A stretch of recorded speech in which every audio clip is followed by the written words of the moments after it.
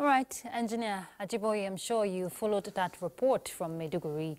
That is just one out of many we've had.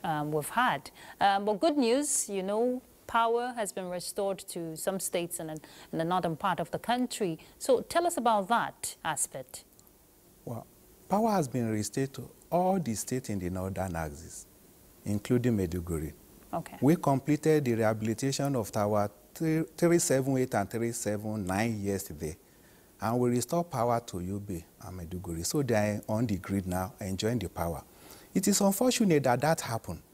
We worked on that tower, and it was impacted on 28th of September again, after 29 days of restoration. So you can see the problem we are solving. Between those periods, just within 29 days, the civil defense and the local vigilante group were able to apprehend and repair 2 attacks on those vandals before they succeeded on that. So that is one. And the whole state we have been restored supply to, let me get it clear to people, though the power might be minimal, not the quantum that used to go there before, but we are working around the clock to be able to restore the light at that level. But the problem we are going to have now is redundancy, which might not be possible immediately because of the impacted Shiroro Mando 330 kV line. The area has not been accessed easily by us. It's the security agents that are still working there.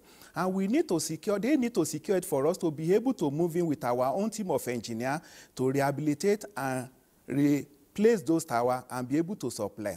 Nevertheless, we are still going to get supply to the place through the other axis of Enugu to Makurdi, in the sense that these are provided in such a way that if one is down, the other one should be helped. But unfortunately, what happened in the last attack was this: when Shiroro Mando went down, we were relying on Ugwu-Aji-Makurdi line until they impacted that one on 21st of this month.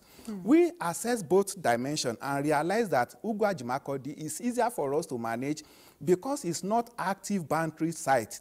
They were only coming to attack and go. So we engage our security that have been assisting us, protecting our workmen, and they are working. So hopefully we have restored one of the lines 3 days ago, which is taking some power to the northern corridor. But in the next few days, we'll be able to bring back the second and restore the complete power to that axis. But we will not be able to have the full confidence of maintaining this power until we're able to put back Shiroro Mando, which might take few days after securing the site for TC engineer to be able to work. So we are very sorry about what happened. It's unfortunate, but it was beyond our scope because managing this national asset depends on the security agents.